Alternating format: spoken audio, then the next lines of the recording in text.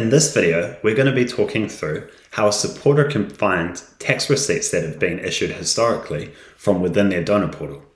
The first thing that we're going to need to do is take a look at our contributions report to find a supporter who's made a contribution that's had a tax receipt associated.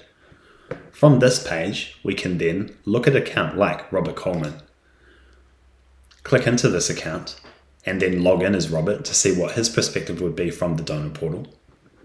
And it's from this page that we can then click My Tax Receipts on the left-hand side.